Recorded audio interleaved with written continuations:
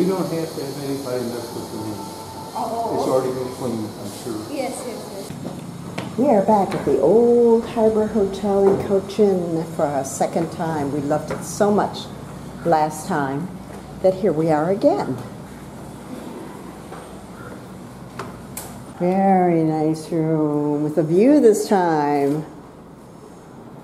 How lovely. So today we are in tower room. Okay. No number is the name. Old Harbour Hotel is a boutique hotel with a limited amount of rooms. The hotel is so nice, and we had such a good stay here last time that out of all the hotels in Cochin, we decided to return here. I don't know how much bigger the rooms can get. I keep saying that. I know I keep saying it, but I really don't. We've got this lovely balcony.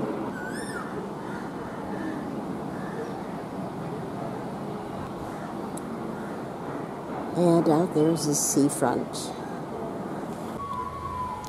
That's our room right up there.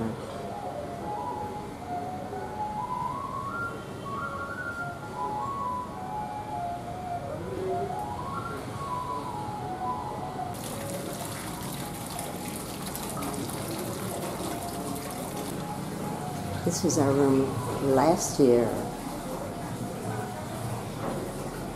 The Napier room.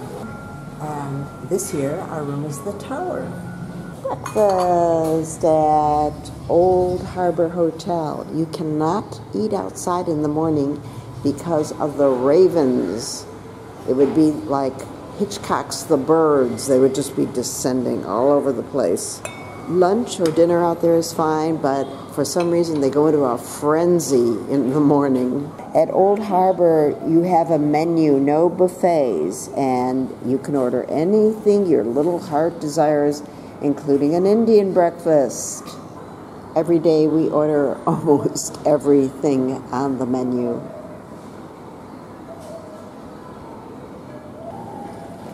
The pineapple is outstanding here in Kerala. This is my curd, homemade curd, which is another name for yogurt. I put tons of honey on it and I snarf it down whenever possible.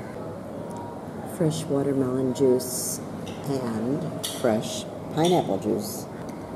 Banana pancake, bacon, and that should fill up all the little empty spots for a while.